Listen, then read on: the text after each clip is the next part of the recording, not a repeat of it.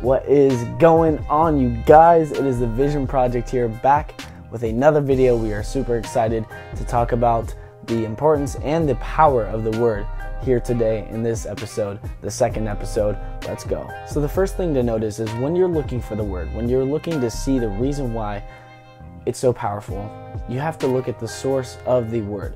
And if you look at 2 Timothy 3:16, it says that it's breathed by God, meaning that God brought it to life, that He sprouted it, He created it. And we believe that God, as Christians, we believe that God is almighty, all-powerful, and that He is the being that is worthy of worship. He is the one that created all of this and allowed us to take partnership in the Word so that we have a relationship and a knowledge of God at the same time. The second thing to note is Matthew 4. When you look at Matthew 4, it starts with the passage of Satan tempting Jesus, and he uses, the very first thing that he uses, the very first tool that he tries to use against Jesus is Scripture. It says, as it is written, and he uses two different scriptures, and then Jesus says that you should not tempt the Lord your God or test the Lord your God.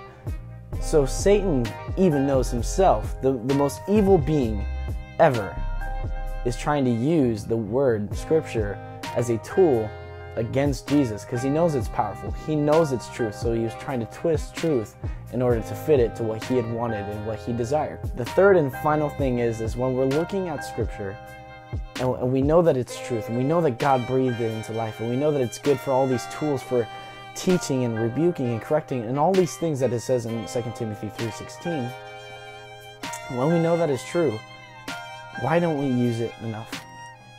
God is the almighty judge over our lives, and when it is the end of our life and we are to see Him face to face, what is He going to say? Is He going to say, well done, my good and faithful servant?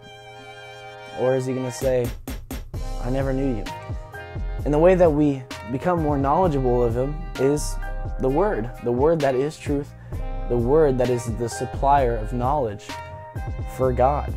So the more that we open up the Word, the more that we desire to be indulged in it and want to get to know Him more, the more knowledge that we will gain in this life that is temporary, so that we may be in the presence of God and have a relationship with Him. But we have that opportunity here.